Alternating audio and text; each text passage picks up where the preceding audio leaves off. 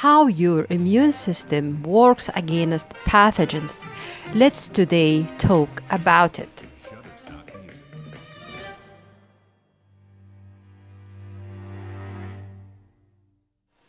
Your body loses and replaces approximately 1 million skin cells every 40 minutes. In the process, countless pathogens are sloughed off. Sometimes skin is cut or punctured and pathogens can enter the body. The body acts quickly to keep out as many pathogens as possible. Blood flow to the injured area increases.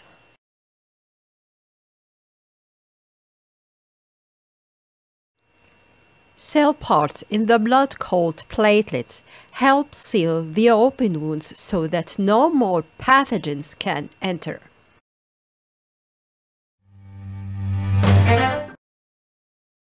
The increased blood flow also brings cells that belong to the immune system. The immune system is not localized in any one place in your body. It is not controlled by any one organ, such as brain. Instead, it is a team of individual cells, tissues, and organs that work together to keep you safe from invading pathogens. Shutterstock Music.